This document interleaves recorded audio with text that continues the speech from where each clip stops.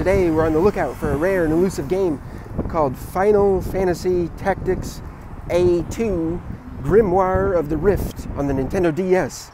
Here we go, come on.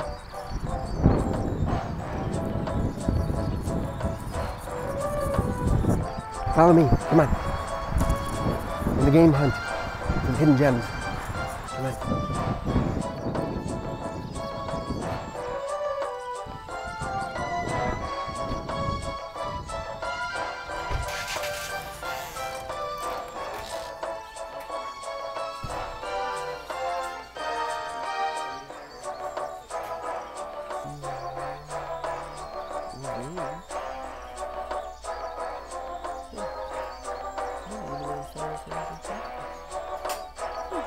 Check it out, guys. Boom! We got it.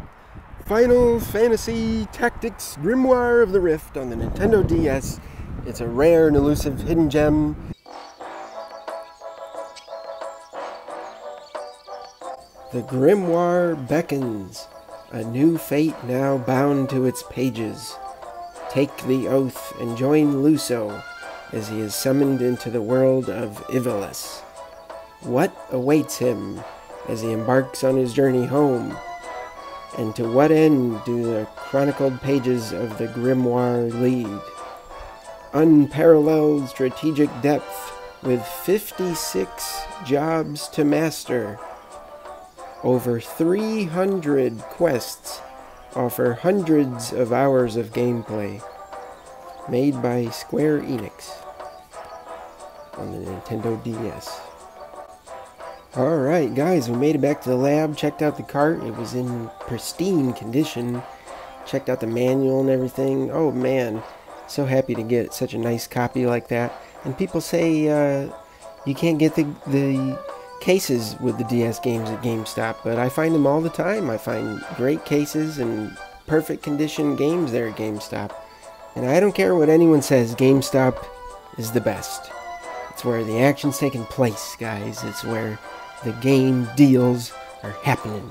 So here we go, getting into the action, guys. It's a strategy, tactical RPG where you move on a grid-based system. See how I'm moving on the grid here?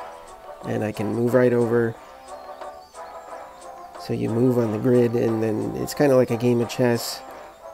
And you have different characters with different abilities. This is me. Let's attack this giant bird thing with the sword. Ooh, nice. Did 21 damage. Okay. So that's how you do it. Let's see if this guy can do another attack on him. With the black magic. No, he's going to do the black magic. Thunder, sure. On the bird. Get him.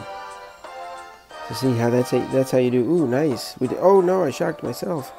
I shocked Mr. Mark over there. Alright. And there you go. That's been another successful game hunt with Mark the Martian, finding the hidden gems on the Nintendo DS. Thanks for watching, guys. With that, it's going to be Mark the Martian broadcasting for Planet Mars. Over now.